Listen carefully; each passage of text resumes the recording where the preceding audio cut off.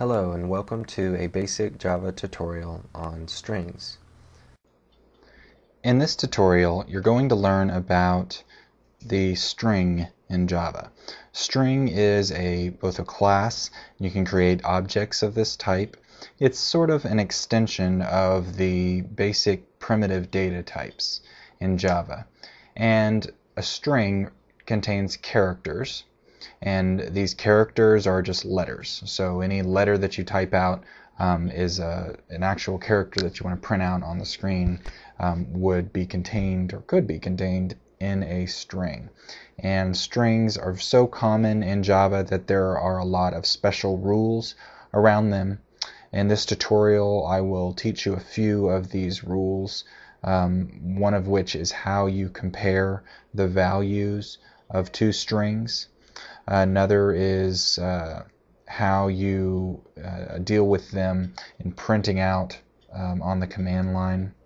And then I'll also cover a few other pieces in this tutorial. One on the concept of JavaDoc, which is a way of documenting your code and how to find out how to use a class in Java. And we'll get started.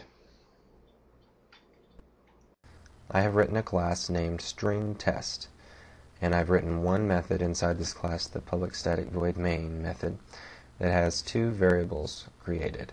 String 1 with a value of value 1. Note that I have incorporated the value inside these quotes, and this is an actual string that will be printed out here. And then I will write these values out to the command line.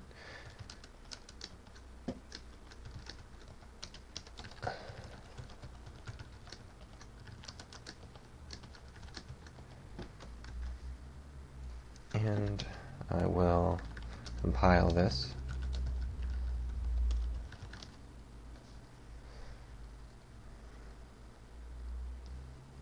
And it caught a compile error. I need to have an ending curly brace at the end of the class. And I run it. It's simply going to print out the values that I have listed there. I wanted to note a few things about strings in this tutorial. One is string is a very common data type in Java. It deals with these literal character strings. Now, I have set two different values here. Strings are special in Java, so whenever you get into comparing different strings, I'll go ahead and do a basic comparison here. If I say 1 is equal to 2, if I check to see that, then we can say system out, print line, they are equal.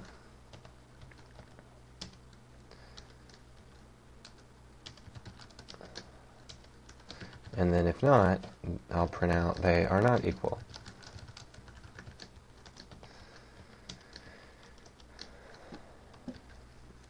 So if I use this equal operator in Java, this is asking if 1 is equal to 2.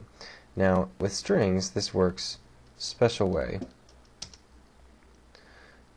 So I checked this, I compiled it and ran it, and it said they are not equal. Now this is true. Value 1 is different than value 2.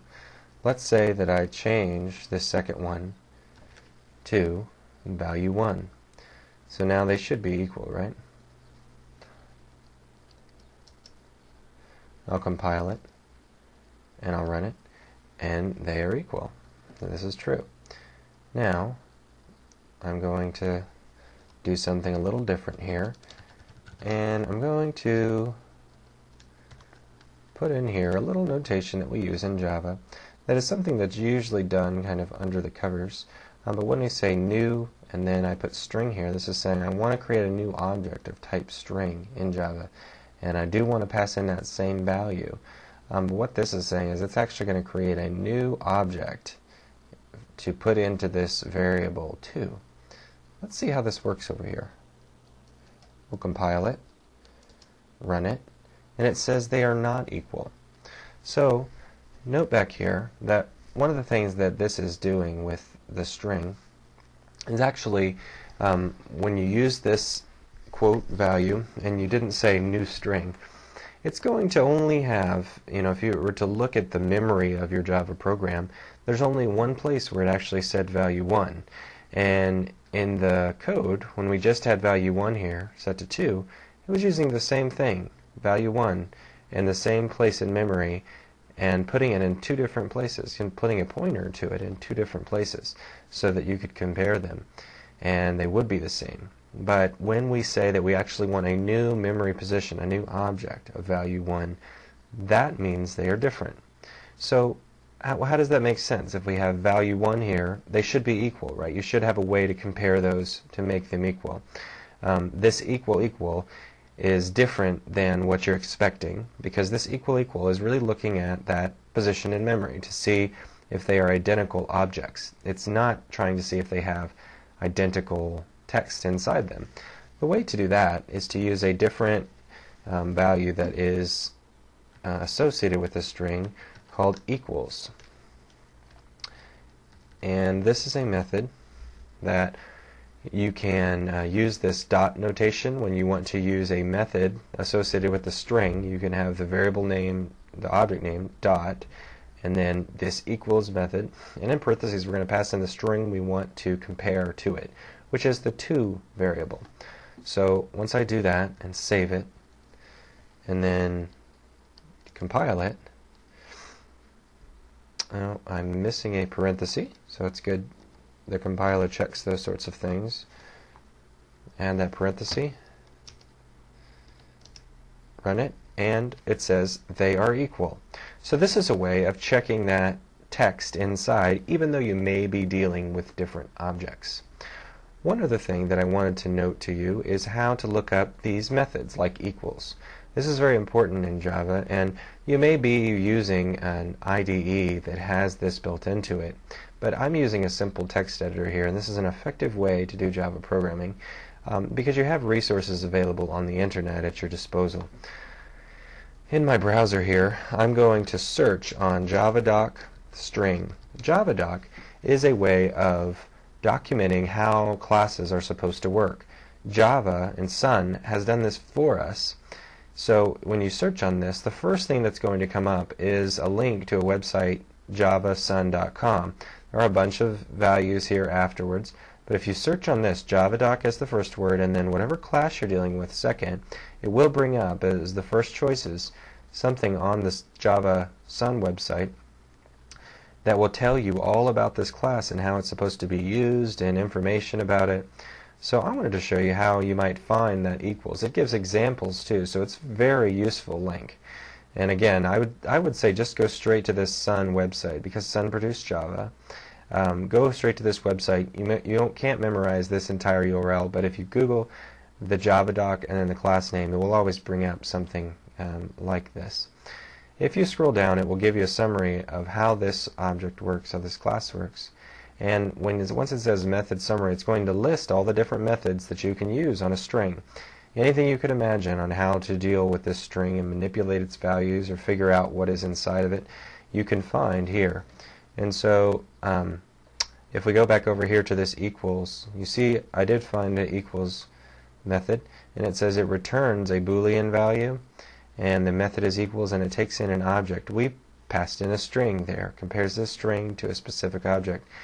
If you click on it, it'll go to a more specific section that tells you about it. And so it'll tell you very specific information about that and how that method is supposed to work. Javadoc, this example, very useful. Whenever you write classes of your own, another good idea is to produce your own Javadoc in case another programmer wants to look at it in this format on an HTML page to figure out how to use that. So it's a very effective way which we can look at in the future on Javadoc. But just note what Javadoc is and how you can go look at different methods involved in that. So back to our example, we saw the comparison and how equal worked and how equals works, and then how the values are not necessarily the same even though you have this the same literal text. The comparison is very different between the two. In this tutorial, you learned about the string in Java, how it can be used to represent characters, just letters, and how you can compare two strings in your program, the different ways of doing that with the equals and equal and the difference in those. Also, learning about how you can create a new string, the different options you have for that. In addition, we went through the JavaDoc concept and how you can look up JavaDoc on the Sun website, and this will come in handy when you go to find your assignment.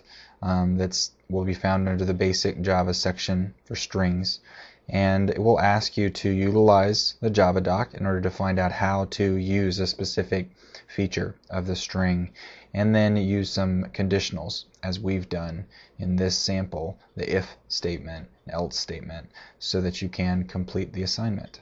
Good luck.